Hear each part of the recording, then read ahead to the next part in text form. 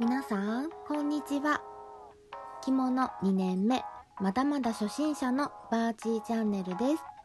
毎日暑いですね。皆様着物でいかがお過ごしですか？私は一重は着たいけど着物警察がいたらどうしようとかちょっとビビりながら毎日でも楽しく過ごしてます。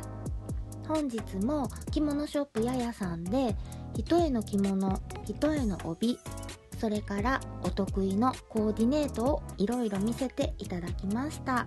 質問もいっぱいさせていただきました。ぜひ一緒にお買い物している気分でご覧ください。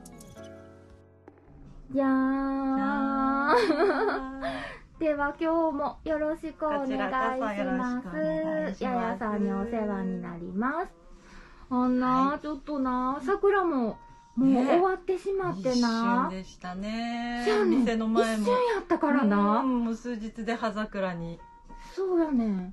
んで、桜のことばっかり考えてたら、急に次どうしたらいいのと思って、教えてほしいことがいっぱいで来たんやけど。ありがとうございます。どうしたらいい？はい。まず、桜。別にもうちょっと楽しむのもありじゃないって個人的にはすごい思います。言ったらまだしだれ桜あるけどありますし、遅咲きの桜まだありますし、京都ではもう葉桜が多いけども東北の方とかこれからまだまだ咲いてないっていうところもあるんではないかなと思いますし、日本国内で考えたら、まだ桜終わってへんやんっていうのもあるし、あとはこう名残というか、もう散っていって寂しいなでもまだこう桜を思う気持ちみたいなんで桜の柄のものとかを身につけたりとかって別にありじゃないかなと。はい、私はもうなんかその時その時に都合よく自分の解釈で楽しめばいいんじゃないかなって、おそらくですけど昔の人もそんな感じだったんちゃうかなと思うので、なんで前にもちらっと話した本物に遠慮するとかっていうのも、それもそれで素敵な考えですけども、もう持ってたら使いたいしな、使いたかった。ね、桜と桜の柄のものとで写真に残してとか、そういうのがまた時代が変わって考え方も変わっての一つやと思うので。どうな、なんかな、今年の春な、すごい桜でな、楽しい思い出いっぱいあったからな、ちょっとな、余韻も楽しみたいなっていう気持ちもあったし、余韻でまだいけるっていうのと、あとこれから追いたいのであれば、京都やとね、5月葵祭りとかがあるので、ちょっと葵のモチーフのもの何かあるかなとかテーマにしても面白いかもしれないですし、桜の時に用意がバタバタしたから、ちょっとな前もってなやっぱり用意したいなと思って、だから葵とか、あとツバメも使いたいなと思って、何があるやろう、ちょっと調べとくかな。暑くなってきたんでね、こうちょっと軽やかな感じの色目をとか、そういう意識で、そこもお洋服でもみんなそんな感じで考えて選んでると思うので、その感覚でいいんじゃないでしょうかっていうところで。急に暑くなってきて、本当です、そうなんですよ。本当にって思うくらいね、こう一日一日の気温差があるので。でなんかインスタ見てても、みんな結構、場所にもよるけど、もうやっぱり一重着たはったりとかもするし、昔の暦と今全然な、もう気候が変わってきてるから、もうなんかほんまに誰かこの新しい気候に合わせた着物の着方のことを誰かちゃんと言ってくれって、みんな誰か言ってくれって言うときましょうか。私じゃ効力があんまりないですが、私はもうここで常にお客様とそういうお話をしてます。やっぱり気候変わってきてるので、それに合わせてでいいと思います。特に普段着やったな。普段着やったら、それも洋服でも、今日もお洋服の人でももうノースリーブの人もいました。でももうこんな暑いですもんねっていう風に見れるので、それはお着物も一緒ちゃうかなって、知ってる方が見てももう一重着てるのよりも、そうですよね、もう暑いもんねっていう風に思って見る方の方が多いと思います。あとな、もうめっちゃ個人的に聞きたいことがな、下駄が好きなんやけどな、白木の下駄をな、いつから履いたらいいんやろうと思って履きたいねん。履きたいね、せっかく持って入りますしね。もともとは白木の下駄って素足で履くと足の型がいってしまうから、足袋を履く頃の時期のものやと、なんで本来は秋冬というふうに言われているそうです。でもあれもなんとなく見た目の感じ、白いし涼しげやし、夏履きたいですよねっていうところで、別に夏に履いてダメっていうことはないっていうことを考えると、じゃあ白木の下駄いつ履くのという結論としては、いつ履いてもいいんじゃないですかっていう結論に至るかなと。主観は入ってることかもしれないですけども、本来はその足袋を履く季節のものやって言われてきていたというふうに聞いてます。素足の時とかは黒の塗りのとかを履くのが、あとこう焼きのものとか、そういうのを素足に合わせるって言われたみたいですけども、でも白木の下駄でね、こう素足でってなんかこう色気みたいな、なんかいいですよね。綺麗ですよね。でも確かにな、ちょっとな足の裏汚れててな、あれ下駄汚れたら嫌。どうしても足の型はいってしまう感じで、ご自身がどう思うかで、やっぱり汚れるのかな、まあやったら素足で履くのはやめはった方がいいし、雰囲気としてすごい素敵やな、足の裏もう綺麗に拭いてから履こうってなれば、それはそれでダメなことはありというふうにお伝えできるので。この間撮影もあったし、暑かったし、一重の着物を着てん。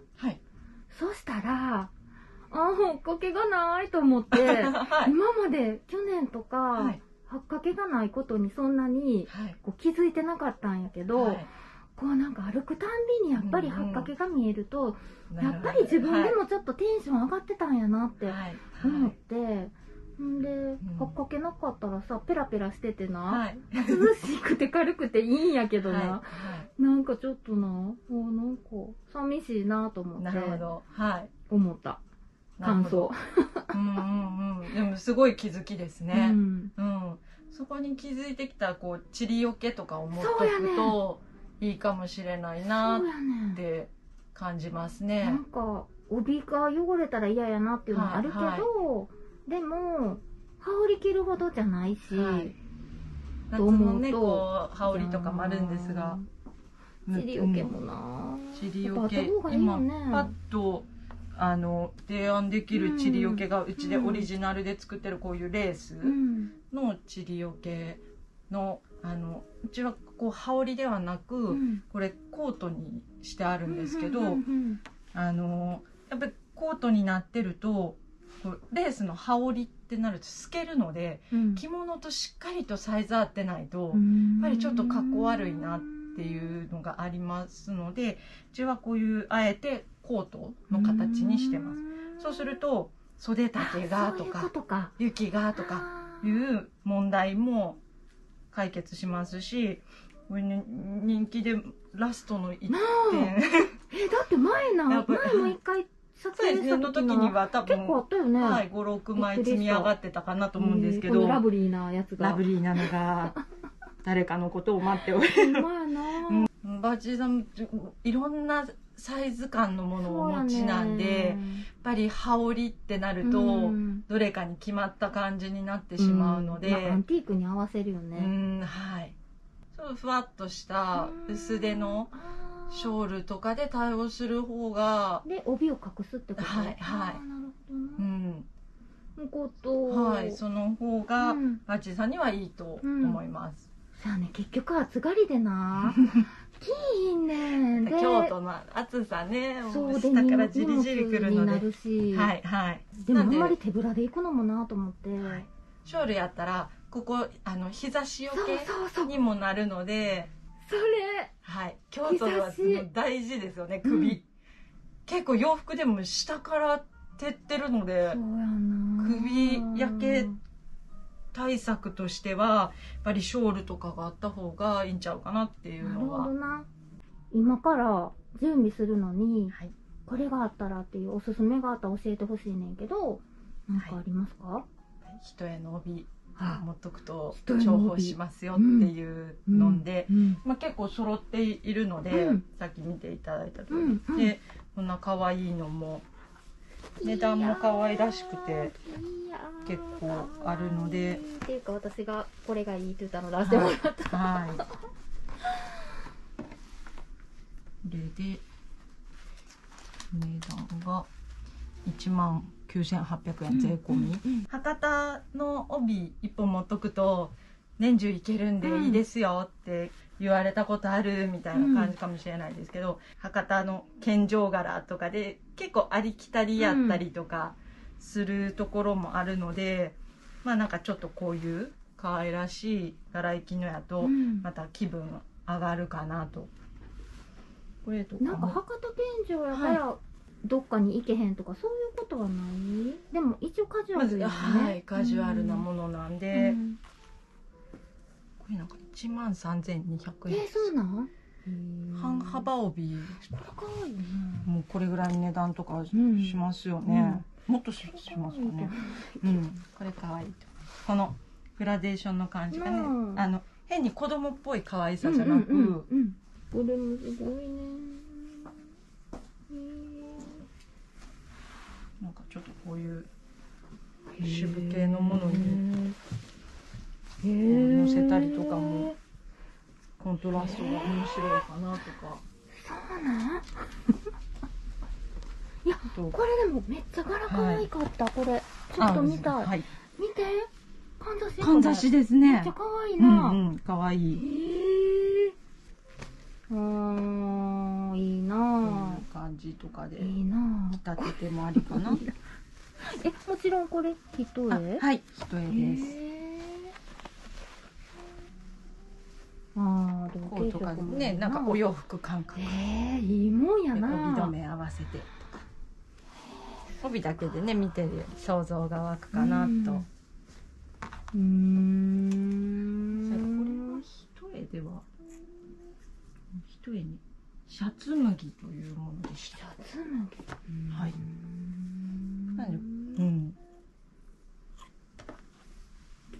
一重の時期に着てるものやねんな。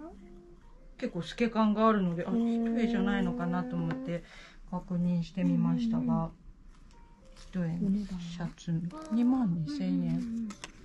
寸法もなかなかちょっと袖丈が現代的な寸法よりちょっと短いかなぐらいの。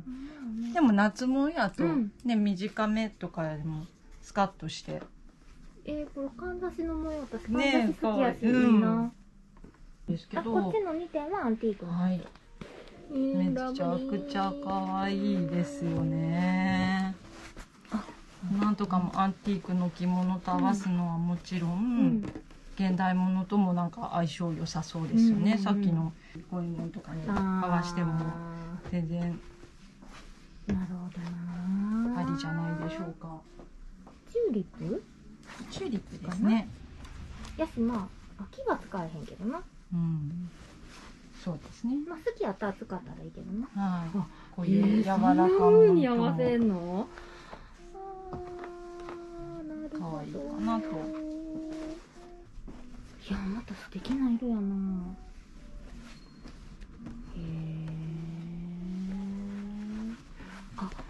なんか微妙にこれが柄がこんな柄で、さっきのはこっちは万筋とか呼ばれるよね。細いしましま。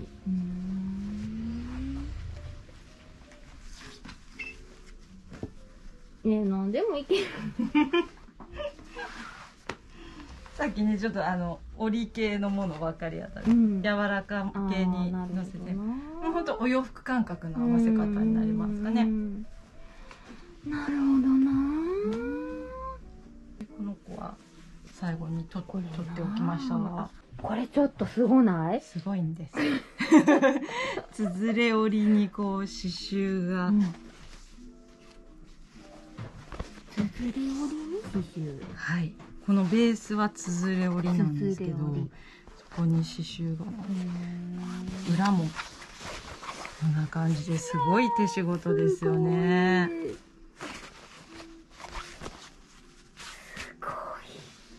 見事です。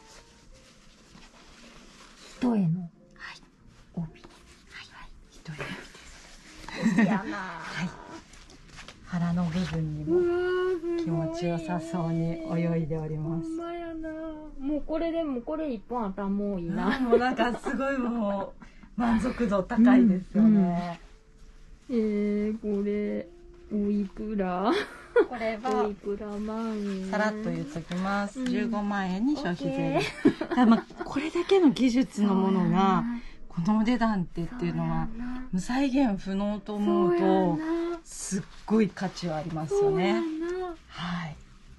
そうそう。うん。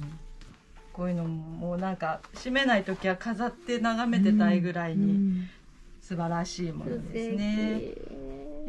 あとなんかこれはやっぱり金魚なんで、やっぱりこう一重の時期とかに向くのかなってなんとなくイメージ的に。ただ金魚あって年中いるやんって。年中いるやんってなったら、全然金魚好きやしでありやと思います。で、ここら辺の一重とかも別に合わせの時期締めてても、例えば羽織羽織っちゃったら一重だとかなんだとかわからないですし、普通に合わせの時私意外とこれ合わせのこの着物に合うし使っちゃえみたいな時もあったりしますけどね。まあでも私も言われな分からへんしな。今もこれ出してもらったけど、これ全部一重なんて聞いてたぐらいやしな。結局裏がついてないのがそうですね。はい、そうなんです。一重ってどういうことなんみたいな。こうやって芯が入ってなくて2枚重なっていて裏地があって中に芯が入ってます。なんでこれが合わせの時の帯でプラス透けてない夏帯も同じように裏地当ててあるやんってなってしまうので、またこれ素敵。これ夏帯なんですけど、夏帯になると偶然出したのが分かりにくくてごめんなさい。夏の帯も合わせの時期じゃないものも裏はついてるんですけど、芯も入ってるんですけど、こう透かすとめっちゃ透けてる。はい。これだと分かりますか？分かりにくいけど、めっちゃ透けてます。このような感じで、はい。透けてる夏の素材のを使ってるんです。そこがはい。仕立てとしてはこの合わせの帯と夏の帯も一緒なんですけど、でも透けてる。でプラス一重ってなると裏を当てていないで、はい。で芯も入ってない一重帯っていう感じで見分けていただけるかなと。これさ、何模様っていうの？これめっちゃ素敵やな、これ。縦枠とかっていうんですかね。素敵やな、これ。はい。目を使いやすそうな帯ですよね。これな、前来た時からな、めっちゃ気になっててんけどな。これって何の着物？はい。本瓶型。夏の本瓶型の着物です。出た。縦路になっていて。こんなんめっちゃ高いやんな。でもこれが前ね、合わせの本瓶型。これ合わせの。これ合わせの本瓶型ですね。でこれで前のお値段とはいでしたね。紫のやつな。はい。これも本当今普通に買おうと思ったら桁変わってもおかしくないようなものですし、こちらも本瓶型すごいいいやつなんで、例えばねこういう感じにするとパッとなんかこう元気が出るような厚さが吹っ飛びそうな。これ素敵やん。はい。ロツズレの帯ですけど。こんなんあったの？オンラインショップにも掲載させていただいておりますので、最近な買ったらあかんのってな、オンラインショップ全然見てなかった。見ちゃうとそう。はい、載ってるんですけどね、こういう感じ。まずこっちの帯1万2000円消費で、詳しくはややオンラインショップをご覧くださいですね。わーっていうある種驚きな金額でしたね。めっちゃいいよな。はい、ロツズレでいい感じの帯ですね。ここと、この色とこの辺の色とね、なんかこうちょっといいのかな。で、なんでしょう、波のような感じにも見て取れるので、もうこういう瓶型のね、こういう感じのところとうまくリンクする雰囲気があるかなというふうに思いました。そしてこちらのお着物、ででんでんででん、じゃん。これでこのお値段っていうのはなんかちょっと安く感じてしまった。ご存知の方とかやと「へえ!」って今頃ご覧いただいて驚きの、はい、これもオンラインショップでも紹介させていただいてます。で、気になるサイズ、結構身幅とかもちゃんとありますし、はい、もうこれでちょっとこういう帯が変わるとね、またこういうカニさんとかと合わせたりとかしてもありですし、帯でまたガラッと雰囲気変えれて、ありがとう。もうこちらこそ夏がめっちゃ楽しみになりました。楽しみですね。今日もありがとうございました。こちらこそありがとうございます。かわいい。かわいい。これからも着物初心者の日々の様子、あとは皆さんに喜んでいただけるような楽しい企画も考えたいと思っています。ぜひチャンネルの登録をして応援してください。毎週水曜日の8時30分から YouTube ライブで皆様とチャットを通しておしゃべりをしたりしています。インスタグラムにもぜひ遊びに来てくださいね。